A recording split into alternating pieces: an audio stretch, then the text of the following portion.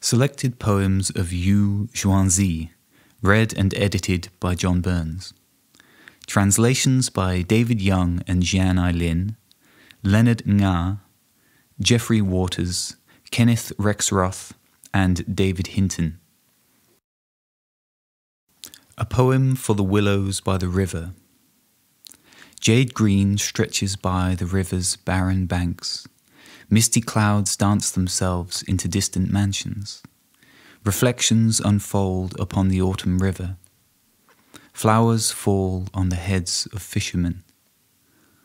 Old roots hide the haunts of fishes. Branches bend to more visiting boats. The night sighs and sighs with wind and rain, and unsettling dreams only deepen my gloom. The fragrance of orchids. The body that aches with longing is drunk at dusk and again at dawn. These wild mutual yearnings return to us each spring. There in the rain goes a messenger bearing a passionate letter. Under the open window stands one with a broken heart. Up in the mountains, a lover rolls up a pearl screen. Looking out, sadness comes back and comes back, as fragrant and lush as the grass. And we're all walking home in the dark from banquets and celebrations, or watching the quiet dust that sifts down from our roof beams. Tribute to a master alchemist. The gorgeous coloured clouds stitched into quilted robes. Wonderful perfume coming from a finely woven tapestry. The red hibiscus blooming among its thick green leaves. Mountains and water dressed in a rare embroidered cape, like stopping short in your tracks to hear the song of a warbler, or freeing a crane from a cage to watch it fly away. Sleeping alone on a spring night in an old high-ceilinged chamber, or rain that arrives at dusk, falling thick and fast. Love letter to Li Xian. I suck melting ice and munch cork bark, and still make no sense of my life. Jinshui River and Huguan Pass keep coming up in my dreams. Jinxing's mirror is ready to break, and I'm sad for the falling magpies. Emperor Shun's zither is tuned, and I blame the messenger swans. Polonia leaves by the well cry in the autumn rain. The silver lamp by the window dims in the wind at dawn. I write you letters across great distances and never know if they reach you. Holding a bamboo pole at sunset next to a wide blue river. Boudoir lament. Hands full of herbs, I weep at slanting sunbeams, hearing that the husband next door has returned. The day we parted, southern geese had just begun to fly north. This morning, northern geese are flying south again. Spring comes, autumn goes, love sickness remains. Autumn goes, spring comes, letters remain scarce. My vermilion doors are barred and no one comes. Only the sound of falling stones passes my bed curtains. Sending spring love to Tzu An. The mountain path is steep and the stone steps dangerous. But I do not suffer from the hardships of the journey, but from love sickness. The mountain torrent that comes from far off melting ice is pure as your spiritual character. When I see the snow on the distant mountains, I think of your jade-like beauty. Do not listen to vulgar songs or drink too much spring wine or play chess all night with idle guests. Steady as a pine, not like a rolling stone, my oath of love is forever. I long for the days when we will be together again, like the birds that fly with one wing in common. I walk alone with my regrets, longing all day long at the end of winter for the time when we will be together again under the full moon. What can I give you as a gift of separation? Tears that glitter in the sun on a poem. Sent to a friend in a late spring mood. The chatter of orioles breaks up my dream. I put on a little makeup to change my tear-stained face. A young moon shines through the bamboo shade. The smooth river fumes with late-night mist. Swallows are bringing mud in their beaks to pack their nests. Bees are gathering pollen from open flowers.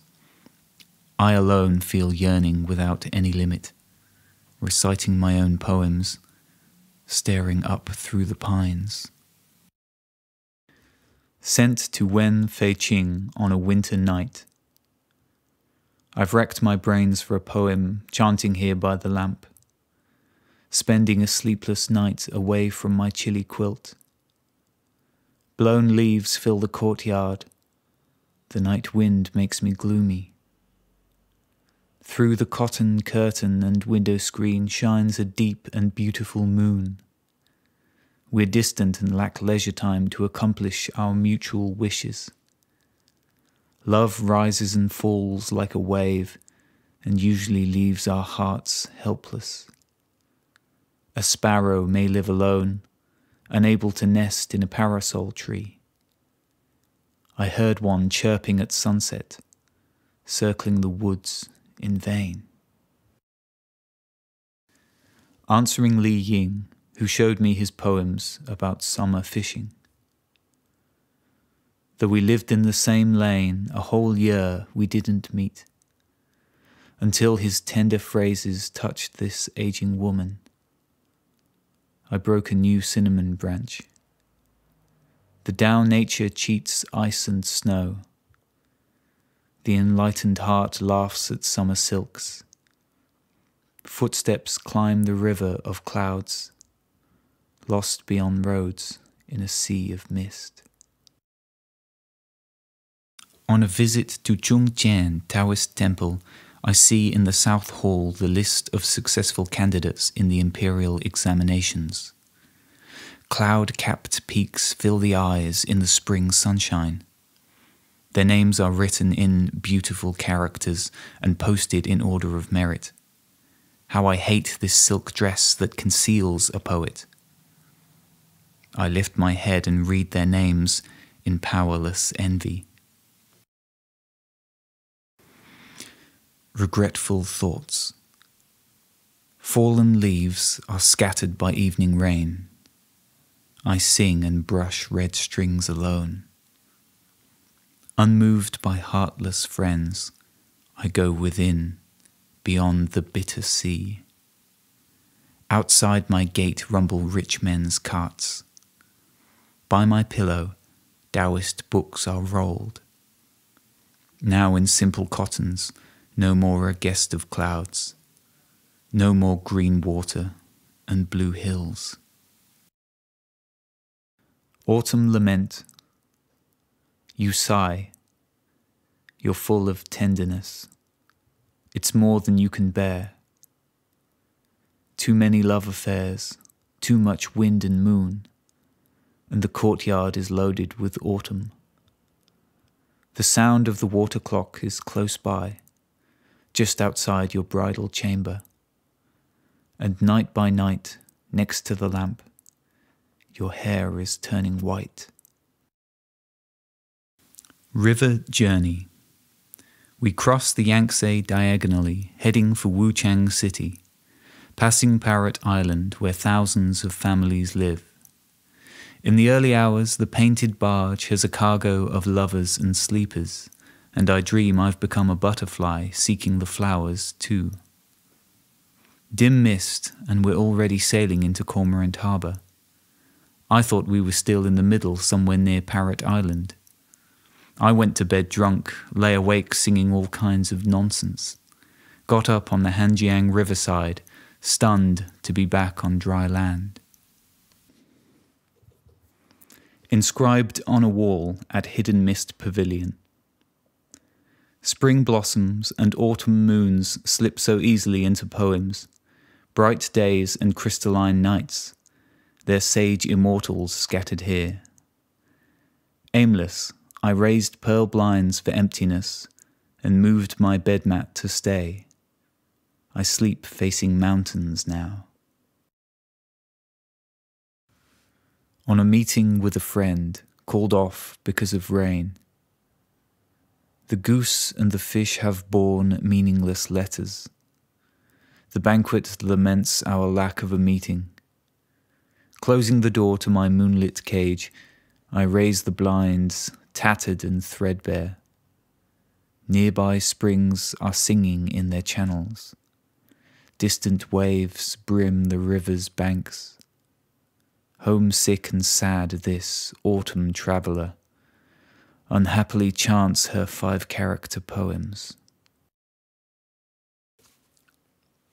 Visiting Master Chow and not finding him. Where might you be with your immortal companions? Only your servant is home. You've left herbs cooking on the warm brazier, tea leaves brewing in the next courtyard. The painted walls start to fade in the lamplight. Your flagstaff's shadow begins to slant. Again and again I look around, but beyond the wall, only flowers. Free of all those hopes and fears. Nothing needs doing. I'm idle and free now. Wandering landscapes, all wind-rinsed light. River moon floating among broken clouds, boat unmoored and drifting some vast lake. I play my chin in a Buddhist temple's quiet, chant poems off an ancient general's tower, or take thickets of flute bamboo for friends and flakes of chimestone as kindred spirits. Done chasing after silver and gold fortunes, I make swallows and sparrows all my wealth. Fill cups with the greens of springtime wine, and face moon in a window's dark mystery. Or circle a pool, depths clearing. A reflection in water flowing thin, I take out my hairpins, then lie in bed with books scattered around. Maybe rise half drunk to comb out my hair. Sent to Fei Qing. By the stone steps, a confusion of crickets.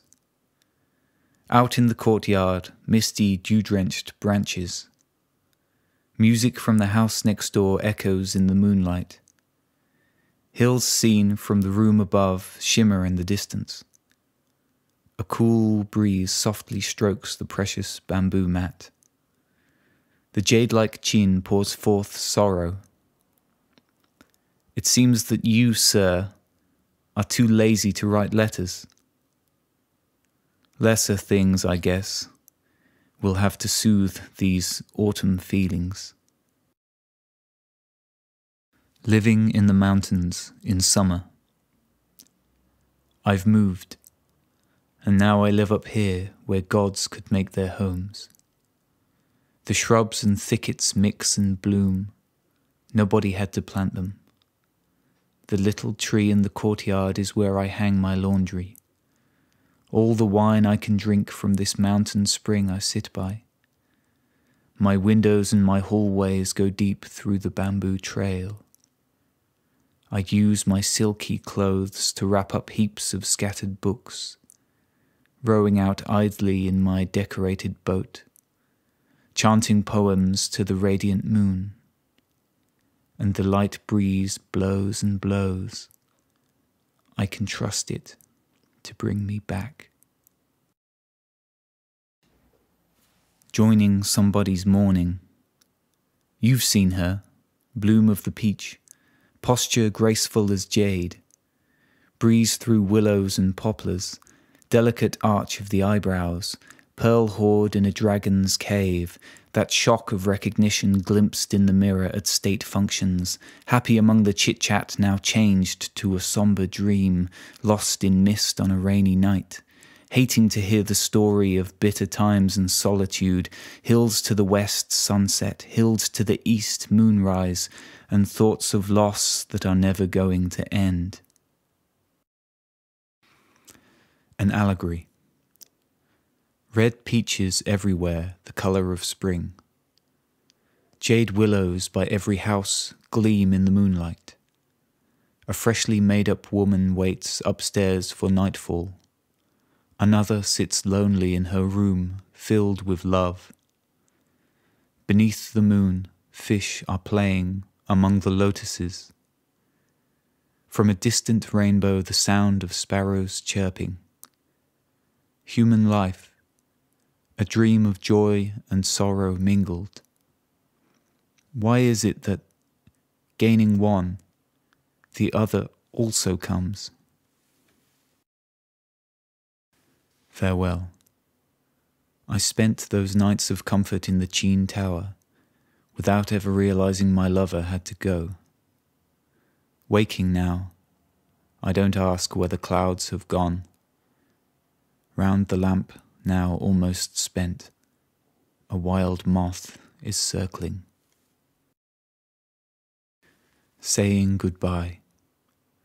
Softly the water chases itself, knowing it's hard to be settled and certain.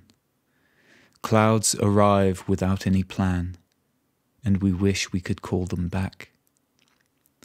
A desolate spring breeze, the Yangtze stretched out in the twilight, and a mandarin duck swimming alone, its flock already gone.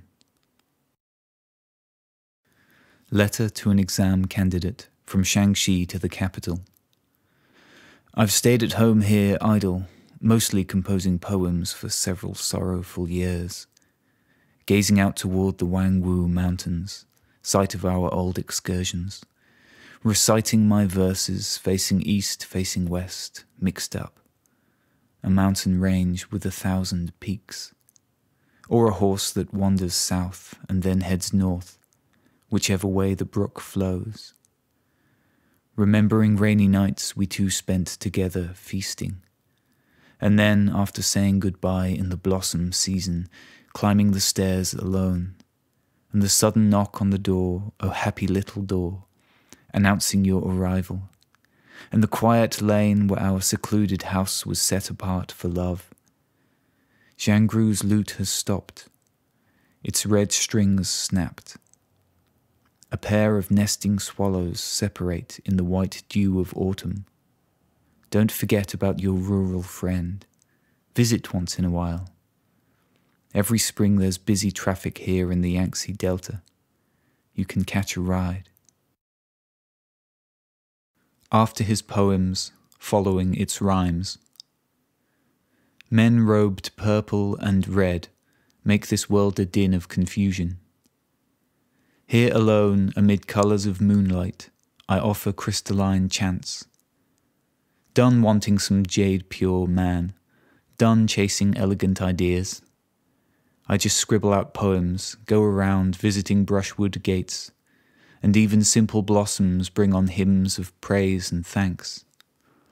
I'm another Yen Hui mastering delusion deep in a meagre lane, and not aching to see you, not a creeper in need of a tall pine. To live the loftiest of lives, all I need is the mountain out front. 3 beautiful sisters, orphaned young. We used to hear about the South, its splendid, fresh appearance.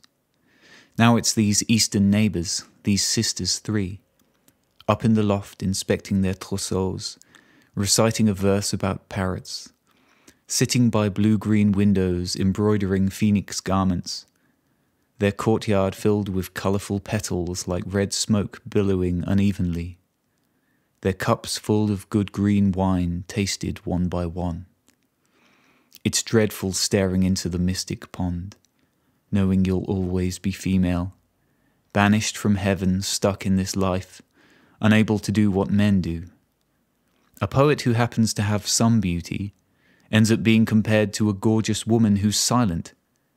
That makes me feel ashamed. Me singing solo love songs upon this vanishing zither, plucking the 4 strings softly, murmuring the words, facing my mirror and dressing table to admire my black silk hair as if I could rival the moon by flaunting a white jade hairpin. A little cave among the pines where dew drips down, the sky above the willows, a great net filled with mist. When you can be like the rain, your heart will have strength to go on. And you won't be afraid to blow the flute before you've fully mastered it. My mother would get upset because I talked to flowers, and my lover was from the past, a poet who came to me in dreams. The spirit makes fine, fresh verses, and then is broken. It's like watching a lovely young woman give up her will to live. These gorgeous young creatures, who knows what they'll come to? The clouds float north, the clouds float south.